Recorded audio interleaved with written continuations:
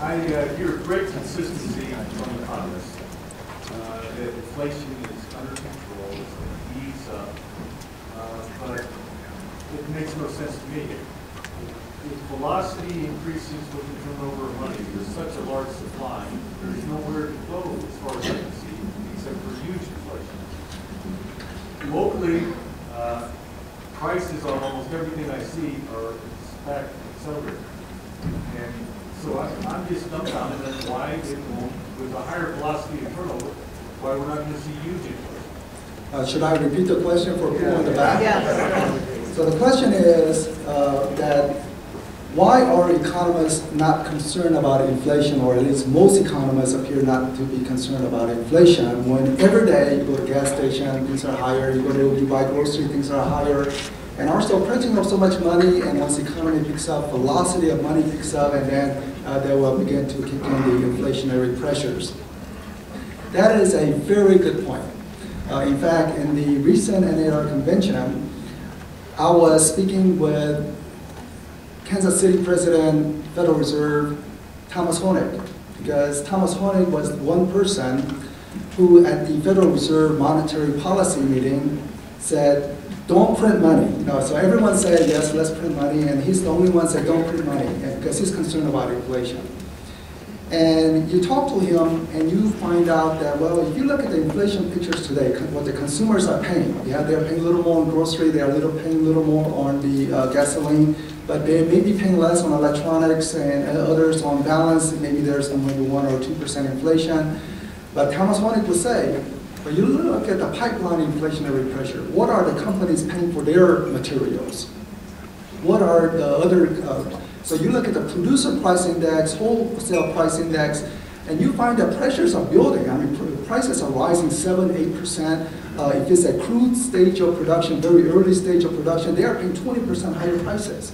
So those companies are buying their stuff for 20% higher. Surely they must eventually translate into higher consumer prices down the line, unless companies want to eat that product, not have any profit on what they do. So that raises concern about it. The answer that I can provide you is economic logic saying velocity increase, there will be inflation. And from 1970s, what we learned from Paul Volcker, who was the inflation killer, is that he is saying, once you have inflation out, it's like a toothpaste. It's out, it's hard to put it back in unless you have a harsh pain of a harsh recession. And you don't want to go through that. So you need to contain inflation right now before it occurs. And I believe the Federal Reserve policymakers understand that. They don't see it, but if they see some inflation getting a little higher than what they anticipate or what they forecast, I think they will be quite aggressive in terms of raising interest rate or trying to stop inflation. But what they raise is short-term interest rate, which means it may not actually affect the long-term interest rate that much. So in terms of a mortgage rate, if the Fed responds quickly to kill off inflation, mortgage rate may not change all that much. Even from banking point of view, it's higher cost of borrowing. Somebody whose hand was up there? Yes, sir.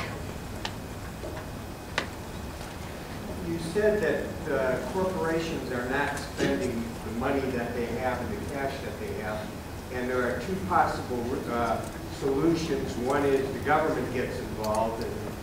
I should say not two possible solutions, but two opinions as to how to get that loose. My question is, why do we have two opinions? Why don't people or the government or whoever just ask the question of the corporations of what it would take to do that? Government officials, first, I think somebody made anything that is common sense, government will not be doing it.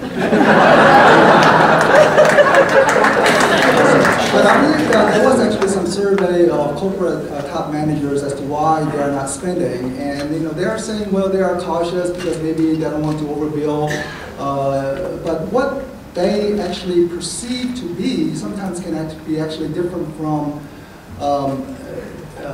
the underlying reason. So anytime we take a survey, so most corporate managers are saying right now there is still economic uncertainty, as they call it, the economic uncertainty. I mean, they do mention the regulatory burden, they do mention the the Washington uncertainty, but they are also looking at the economic uncertainty. But the question is, why is that economic uncertainty there?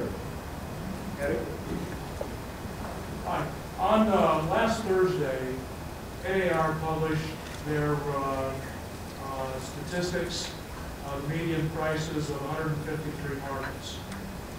The national network showed a plus 0.2% in the median price. Colorado Springs showed 5.2% plus for all of last year. Tell us, what is our relative strength in the industry, given the fact that we're 5.2% over last year? So the question is, national prices did not really change. It was 0.2% increase national price. Colorado Springs prices rose 5%. Colorado Springs is stronger than national. What are some reasoning for that?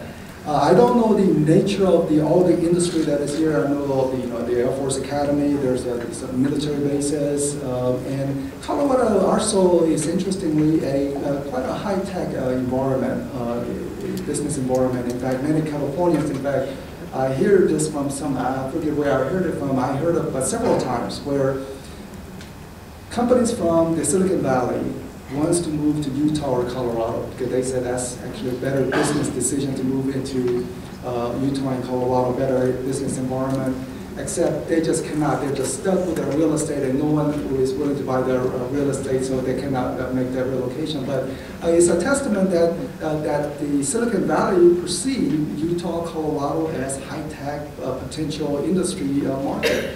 So I don't know all the things. I mean, you would know more, but another reason is that anytime there's an economic recovery, generally Colorado does better, and maybe that's what's occurring. Yes, sir. Dr. Yoon, there's a lot of publicity right now about the environmental impacts regarding consumer product, specifically food, across globally.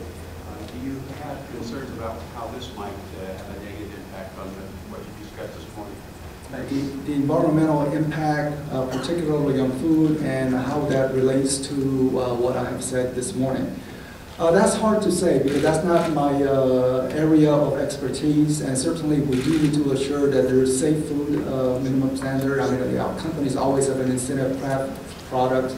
Others, if they make one mistake, their brand name is done, so they want to assure, company want to assure that they have a private incentive to assure it's a safe food. But sometimes you have shaky companies and there need to be certain minimum standard, but I cannot address